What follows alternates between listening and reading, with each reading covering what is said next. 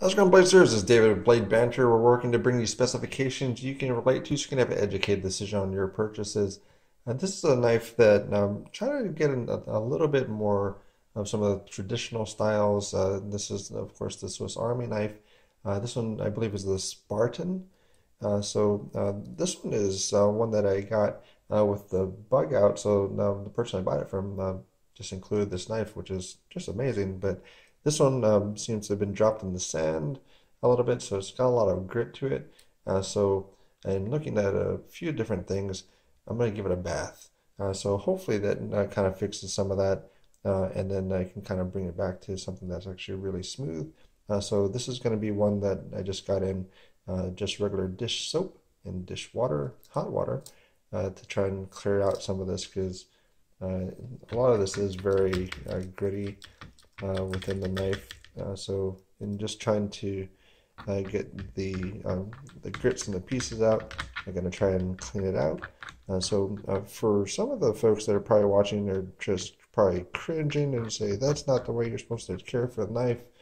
Well, let me know, because I don't have a lot of Swiss Army knives. I don't have a lot of traditional knives, so that's what I'm going to try and look at getting into as far as GEC.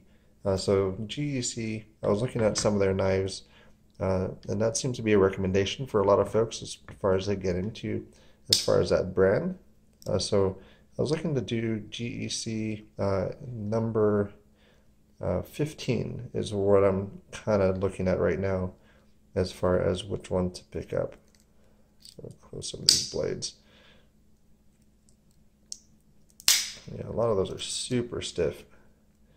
But 15 is kind of what I'm looking at as far as what to get into for GEC, to try and see if that's going to be something I'm going to really enjoy and something that I actually want to kind of follow with more. But that's also scary because that's just another style of knife that will be added to my I guess now it's kind of an addiction type of thing. But hopefully you folks are getting some good information from the channel as well as some of the testing and some of the things that happen within the community.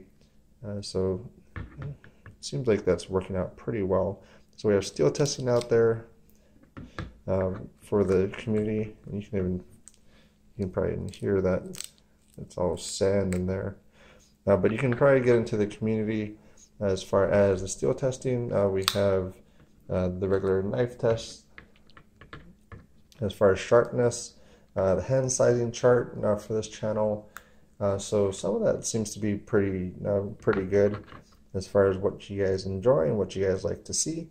So let me know, I guess, in the comments down below as far as if you think that there's things that are missing that I should be adding to the site or the channel. Because I did hear as far as some of the traditionals, I don't have a lot of traditionals because I find that there's not really, it seems a little bit harder to review in a sense because there's not really a lot that's action.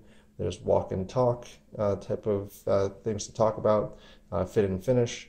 But as far as it seems like the other types of actions and more modern knives has more, well, how does it open? How does it carry? What is the pocket clip?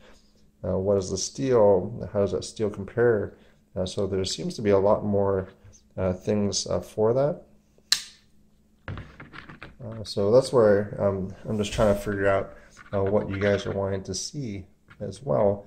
But check out a lot of the other channels too, because that's what we're finding with a lot of the community side, as just folks are willing to help each other out.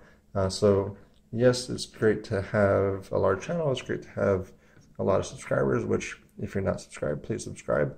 But that's where it helps us to kind of grow and build, and then try and figure out what type of things are wanted in the community, and hopefully we provide something, because that's still one of the things that kind of sticks with me when I went to Blade Show West is Liang Ma said kind of what makes you different from the others, and so that kind of stuck with me. And I guess that would be the same for anything that you do in your life. kind of what makes you different than everybody else in what you're doing, what you're offering, the way you operate, and the things that you do. So that just seems kind of an interesting take on things, and a really valid question. So it seems to be clearing out quite a bit already, because some of these are still very stiff. I guess probably a lot of these tools also probably don't get used very often, which would indicate by how the action is. But at least getting some of that sand out of there, because that was just super gritty when I first got it. Oop, spilled a little bit. Oh, and that's got stuck on the other thing.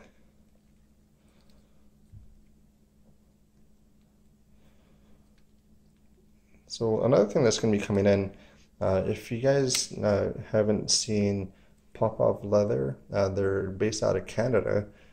So they're actually sending in one of the EDC armors, which is going to be, well, I'll probably carry this, and then it actually has a place for elastic as far as a pen as well. So we'll see how that comes out.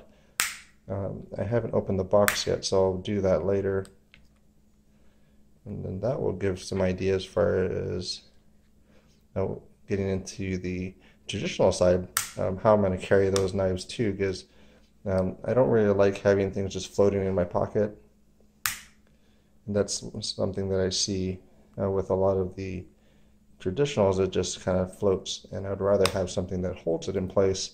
And also Pop-Off Leather, they are a lifetime warranty for their stuff as well. So if your leather fails through just regular use, of course not if you cut a hole in it, that's probably not covered, but it's just something that's really seems like a quality product. So I'm kind of excited to see that. So they are sending that along. So this is going to be kind of a long video, but the action is getting a lot better. I'm going to have to dry it out and then lubricate it, but at least it's getting quite a bit better as far as the action. It's not gritty. That's what I was finding initially. It would just open it up and it just, you get the grit of sand within the action and within the scale. It just was really kind of painful to listen to. But a lot of the Swiss Army knives, it seems to have a lot of tools that you'd probably be able to use in your normal life. So it is beneficial. The only other one that is kind of a multi-tool I have is from Rake. So they had a pretty decent one that was kind of a slip joint type of knife. But for some reason they put in a liner lock into it. So that kind of takes it away from a lot of the communities that can't have locking knives. And I was hoping that I could disassemble it and take that out of there, but a kind of free-floating pivot and other parts didn't allow me to do that. So that was not ideal. So a lot of this is pretty dirty.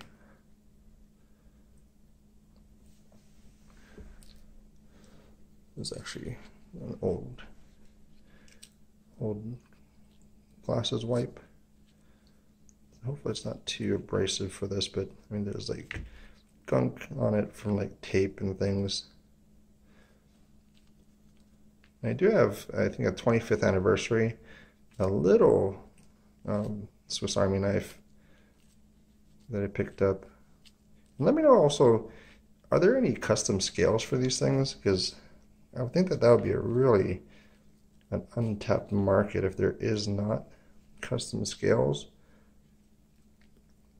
Imagine if you can get some of these with like micarta scales and like carbon fiber. That would just be awesome. So if that's out there, shoot me a link as far as where that is so I can take a look at it, because it just seems like such a market that could be out there for it.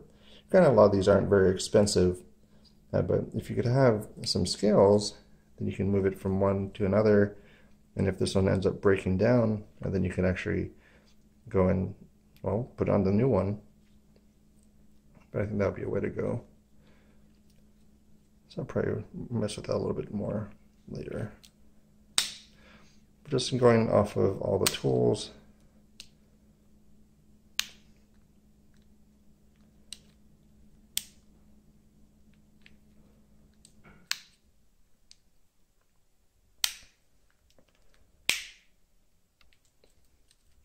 That's a lot better. You know, some of that soap might be acting as a lubricant now. But that's the bath. So what I'm going to do, dry it all off, clean it up. But for all the folks that are more common or knowledgeable about these type of knives, as well as traditional knives, kind of start that communication in the comments as far as what you would recommend me picking up first. Do you think the GC15 would be a proper way to go as far as that introduction into the GEC lineup? And we'll kind of go from there. But yeah, let me know in the comments. That's cleaning up nicely, so I'm going to let that sit a little bit longer, then dry it off. Let me know if that's the way that you would clean a knife. I think it works out pretty well, and I don't think you're going to have any issues once I dry it off, and I'll throw some oil on it as well. So thanks again for your time. That is the bath of the Swiss Army knife, Spartan. Thanks again for your time. Let me know in the comments down below as far as what you think, and thank you very much. So back together, lubed up, used the 85 weight nano oil for it. So when I put it on all the joints, so basically where it's going to be contacting the spring, so basically down in these two portions of it, and then for the blades, it's just basically at the end where it meets the spring. So put it on all those, and right now after the bath, a true spa treatment. Everything's smooth. I think I got all the sand out. And it's working. So again, let me know what I missed out. Are there custom scales, which I would love? And let me know what you think as far as how to clean it. If you have a better way to clean it. Overall, I think the end result worked out. So I'm happy with it. And I'll see how this is in carrying this Swiss Army officer's knife. Thanks a lot.